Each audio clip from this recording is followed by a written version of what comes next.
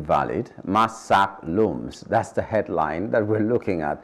The Nigerian government has declared all degree certificates from Cotonou University in Benin Republic issued between 2017 and present as invalid, with potential mass sackings looming. The Minister of Education, Tahir Maman, announced this decision during a press conference in Abuja, emphasizing that employees with fake degrees from the republics of Benin and Togo will face termination. The Federal Executive Council, led by President Bola Tinubu, approved measures to identify and remove individuals with these invalid certificates from both public and private sectors, with the Secretary to the Government of the Federation and the Head of Service tasked with enforcement. Our guest this morning is Comrade Amechi Asugwumi, former Deputy President of NLC, Industrial and Labor Relations Expert. Good morning and welcome to the program, sir. Good morning. Welcome. I don't even know where we should start, whether it's from the labor angle, where a lot of people will be sacked as a result of this, or the decision by the federal government or the Ministry of Education to give a blanket kind of description to people who went to school in Cotonou and Togo within a specified period of time. Let's begin with that. Everybody that went to school from 2017 to date in Benin and Togo have been branded people who had fake certificates, more or less. For sure, the issue of fake certificate from the nation countries is not new to me. I have got that news before now, believing that government and the employers of labor will have a way of actually examining true certificate of potential employees, because I also don't want this open approach to say 2017 to date, because within this period, some people have also gone to school genuine and legitimate certificate were obtained.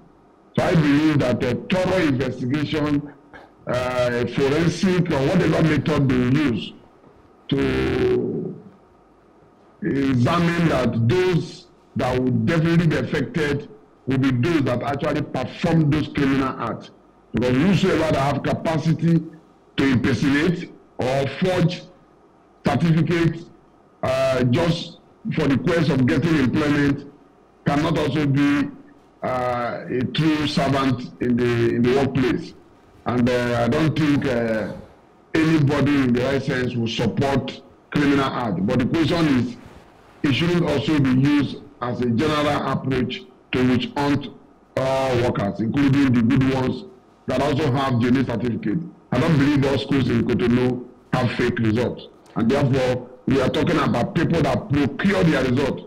People who probably had gone to Cotonou, Benin, in order to pay money, certain amount of money, and they backdate your certificate as though you were in that school. I think such schools, even in the Africa context, should be petitioned in such that they don't exist. Because what are you teaching the student? What are you teaching the generation? That people can earn what they are not? How do you perform in the workplace? But that goes to tell you how bad our economy also have entertained some of these illegitimate and illegal proceedings, that somebody with fake certificate will be in employment for 5, 6, 10 years, and we are getting to begin to now look for them in 2024. So it means the person outside the certificate but have acquired knowledge. Don't forget, a certificate is not just the reason for employment. Experience matters. So anybody in employment today, not all employer will obey the order, depending on who is affected. But there are some workers whom employers have found faithful and honest in their workplace, but eventually they are the ones affected. They either demote them, but they may not send them away. But my own is that the criminal aspect of the act is my focus. And as such, it doesn't matter the beauty of your performance. For you to have come in that fraudulent manner, I believe whosoever that is discovered in that manner should be let go. Okay, there are a lot of things that have come out of this, but let's begin with why single out only Benin and Togo? Because I know for a fact, all of us know that when you're talking about fake certificates, it may not, okay, let me use may, it may not be just Togo and Benin. We've seen people getting certificates from places, I don't know, some of them, they may not even be universities in that place, the Torontos, the whatever, and some of them even in politics, the greatest problem they have after election is certificate forgery. You are this, you are that, and after a while it just dies down and all that. So why are they singling out just these countries just because maybe an investigative journalist went to that place, did what he did, and came out with a report? Why not just, if you have to make inquiries, we have to investigate, you investigate every certificate, especially that comes out of Nigeria? Maybe I may not speak for government, but my instinct tells me that government would have focused on the most prominent. Benin has this prominent character of indulging in such fraudulent behavior with regards to issuance of certificates. And I think there are schools in Benin particularly that does this for a practice. And starting with Benin may not be an error, because if we misfocus, it will also discourage the good intent of the Honorable Minister, or even coming from the President of Nigeria. I just believe that when good steps are taken, we should commend and encourage it, so that we discourage corrupt practices. Because corruption starts with forgery of certificates, whether it's by politicians, whether it's by any worker. My appeal would be that such should extend to politicians. It should extend to employers also. People who definitely had acquired this very wrong approach of securing certificate by fraud should be dealt with, not just removing from employment. They should be prosecuted. It's criminal. But what does that say about our regard to certificates? It seems as if you do not have a certificate, that's the mentality that we've cultivated over the years. If you don't have a certificate or you don't have a degree, you are a nobody, no matter what kind of experience you have, no matter what you can do. So people are desperate about getting certificates. And secondly, when you talk about forgery, people go extra length to make sure that they want to serve as NYSC members, and they falsify their age. People go the extra mile to falsify their age, do age declaration maybe every 5 years to make sure that they stay in service and not retire at the age that they're supposed to retire, to the extent that some people become younger than the children that they had when they were young. So it's a multifaceted thing if we're talking about all this corruption in terms of forgery. So when you're talking about education alone, what happens to other people who forge their way into authority, forge their way into employment without necessarily having to use, or force their way into staying in employment without necessarily being a degree? Yes, before I go into this approach to this forgery, I also want to correct that impression that not all employment requires certificate. And it's unfortunate that in Nigeria, we pay more attention to certificate than even knowledge. And that is why somebody who didn't go to school can present certificate that have gone to school and they will be accepted. Meaning, in knowledge-wise, they have acquired that knowledge for the job. But because there is a extra request of wanting to know whether you have BSc, whether you have HND, and these people are not going to the extent of committing crime in getting those papers. So I want to believe that employers should also be encouraged to letting people get employment without certificates, even is high demand for pay, because everybody earn money according to the training they have acquired. And when you travel abroad to China and all, nobody has certificate. They believe in training. Train me to employ me. That is what works in other countries. That is why people are not in a hurry. They are not a serious desire to learn English, because they have their local language. So they learn manufacturing using their language. Communication becomes easy. But maybe that is for another day.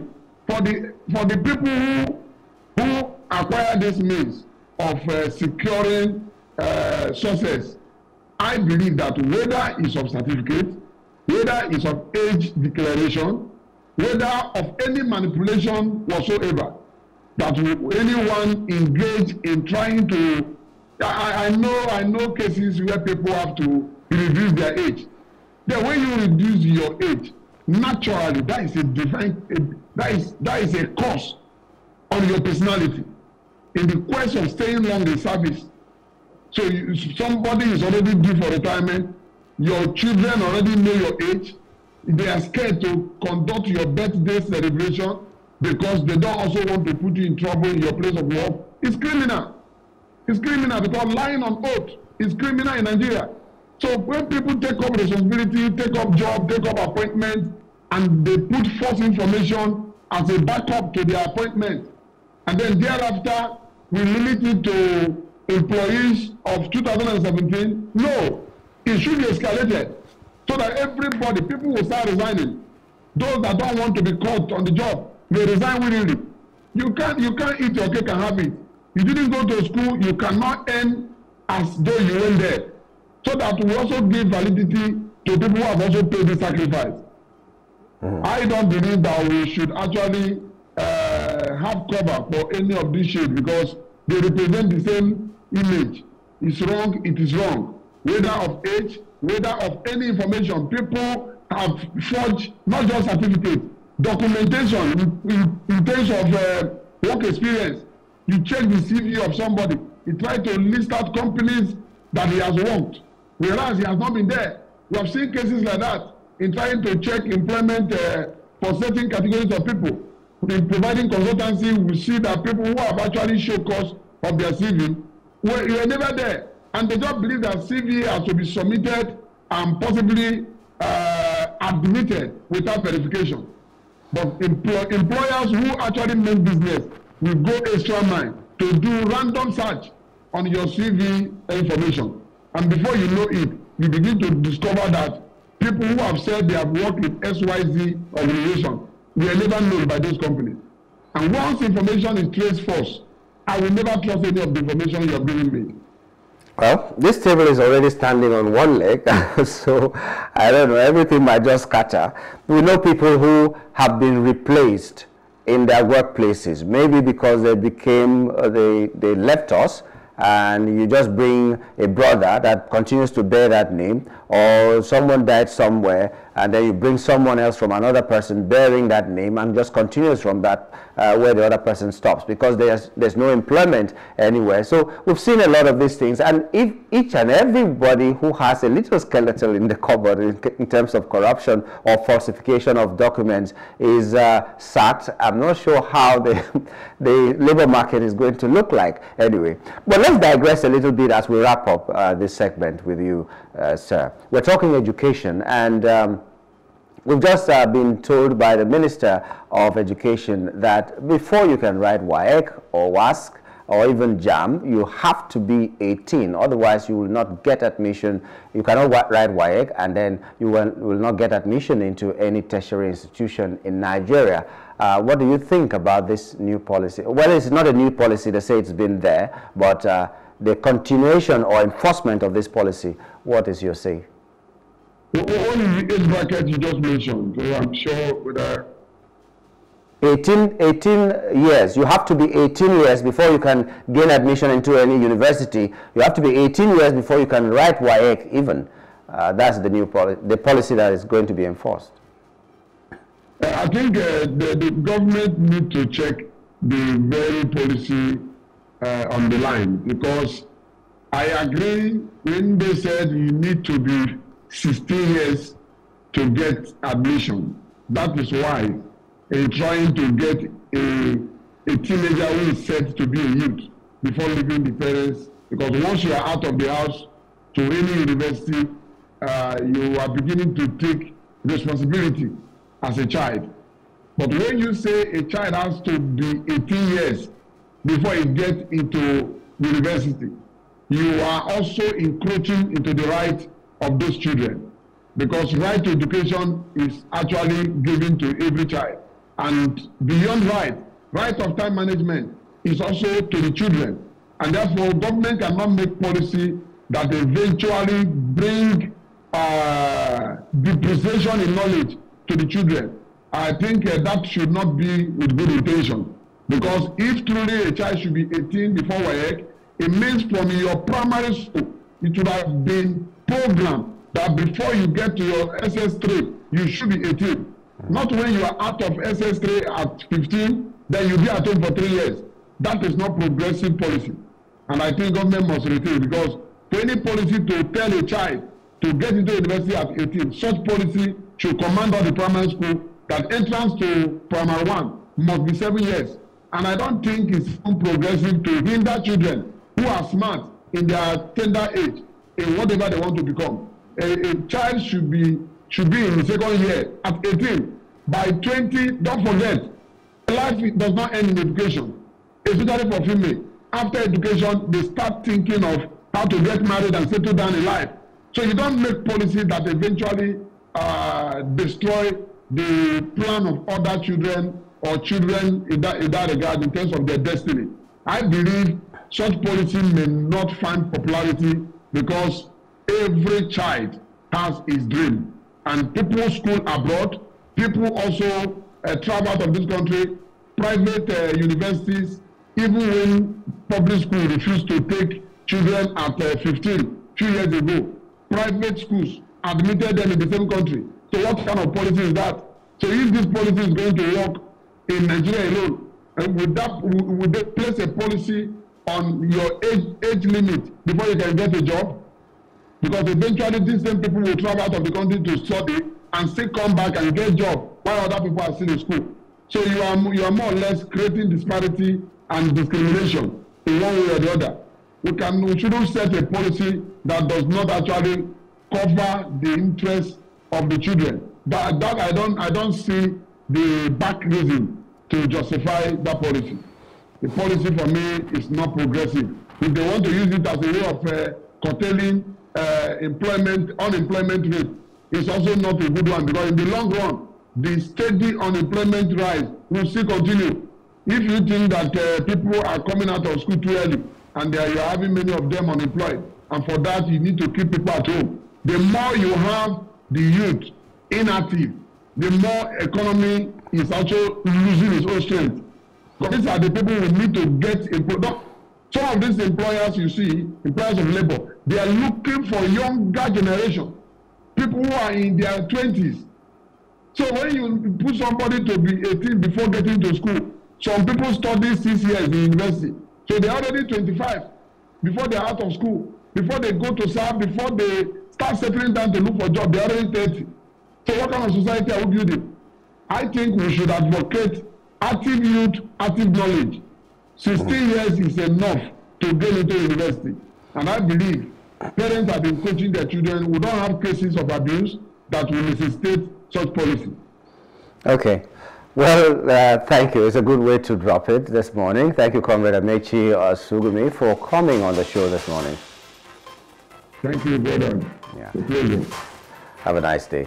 We've been talking with Comrade Amechi Asugwumi, former Deputy President of NLC and Industrial and Labor Relations expert. We were looking at the pronouncement by the federal government that the people who went to school or a tertiary institution or obtained degrees from 2017 till date from Benin and Togo may have to be sacked from wherever they are working, and they are declaring their certificates as invalid. We'll see how that pans out in the coming days. Right now, we'll take a very short break because our next guest is standing by to talk to us about the strike of the resident doctors in Nigeria. Stay with us.